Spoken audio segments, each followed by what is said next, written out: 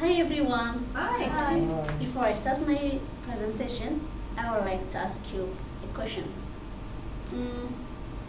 How many of you have preferred taking a bus to driving a car? Oh, okay. Oh.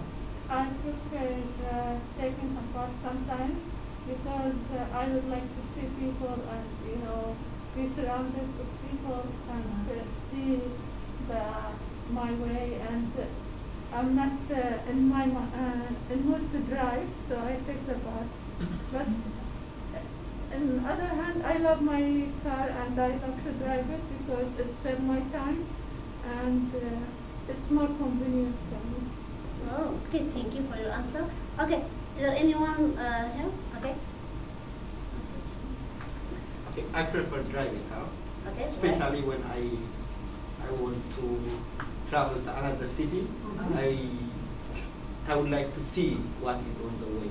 If there is any interesting place, I can stop and see the place. That's why I prefer driving car. When you take the Right. bus, that means. Oh, okay. Thank you. That's interesting.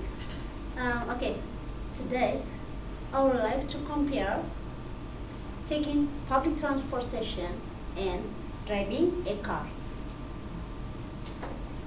with 3 pointers, and both have similarity and differences. Okay, firstly, taking a bus is similar to driving a car because both have different level of comfort. To illustrate, even though car have leather seats, people didn't feel comfort because they are paying attention on a road ahead. In contrast, I'm sure you will be agree that when riders are taking a bus, they can feel relaxed or read or study, or they can sleep because they don't have any worries about traffic. Okay, that's all for my first part.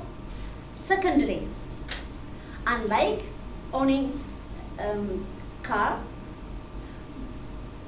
riding a bus is much cheaper because from what I know, it only requires to purchase a ticket monthly, daily or monthly. On the other hand, owning a vehicle involves various expenses. Why do I say that? This? In reality, the average car cost operation in BC is 8,558 per year.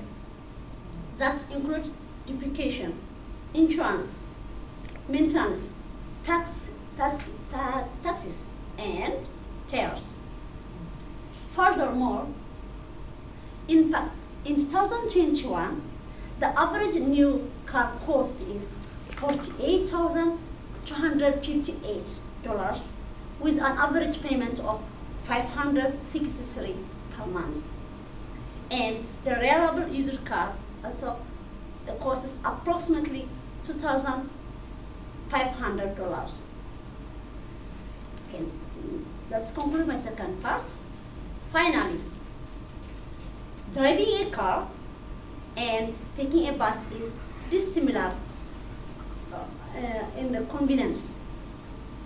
Personally, if I'm not mistaken, a person who takes a car has to wait for it or for car, and bus also makes many stops. However, a person who driving a car has more convenience because drivers can go directly to their destination without any problem. In addition, bus takers has to limit what they can bring because they can only take what they can hold by their two hands. But cars has more rooms, then you can take whatever you want.